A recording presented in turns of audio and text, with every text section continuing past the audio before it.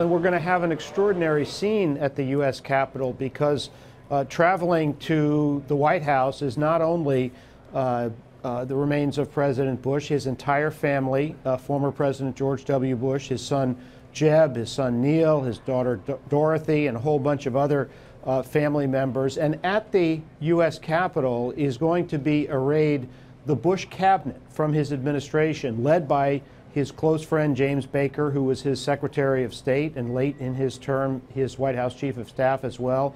Others, Andy Card, Colin Powell, Dick Cheney will be there. The entire range of cabinet members, Lamar Alexander, who's the Secretary of Education now in the Senate, they are going to be there to pay their respects, and he's going to lie in state for throughout the day on Tuesday. And then, of course, we have the state funeral at which President Trump, as well as former presidents, will all be in attendance. And former President George H.W. Bush is going to be eulogized by a series of speakers. That's going to be an incredibly moving moment.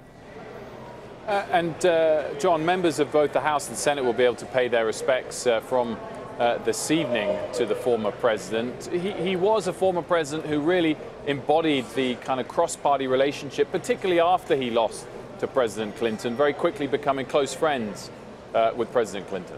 That's right. And Wilfred, he came of age in an era where there was a lot more cross-party cooperation than is possible today. He came from a liberal Republican tradition. If he were growing up now in Connecticut as the son of President Bush, he'd probably be a Democrat. But at that time, you had the Yankee Republicans, and he was one of them. He was a transitional figure within the Republican Party.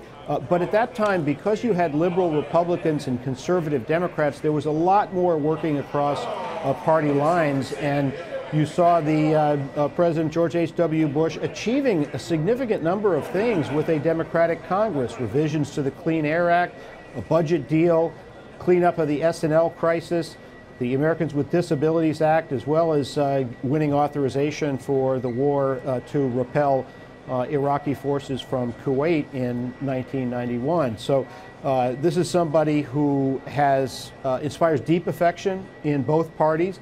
There are a significant number of members, not a huge number, but especially people in leadership who served with President Bush in the Congress while he was president. A few who served in Congress when he was there. And this is something that is going to be a moment for reflection for the entire Capitol, the entire country. Yeah, a moment of reflection and a chance to look back. You know, we've all been reading so many obituaries in the last, 48 hours or so, John, and the achievements are many: foreign policy, the collapse of the Cold War, the signing of NAFTA. What stands out to you, and many of them ringing true today? What should we be thinking about? Well, foreign policy first among them, that is the successful navigation of the end of the Cold War, the fall of the Berlin Wall, between the President, Jim Baker, his Secretary of State, Brent Scowcroft, his National Security Advisor. They masterfully handled that transition. The successful prosecution of the war to repel Iraqi forces from Kuwait, and the decision not to proceed to Baghdad and to oust Saddam Hussein. There were people on the right who criticized that at the time.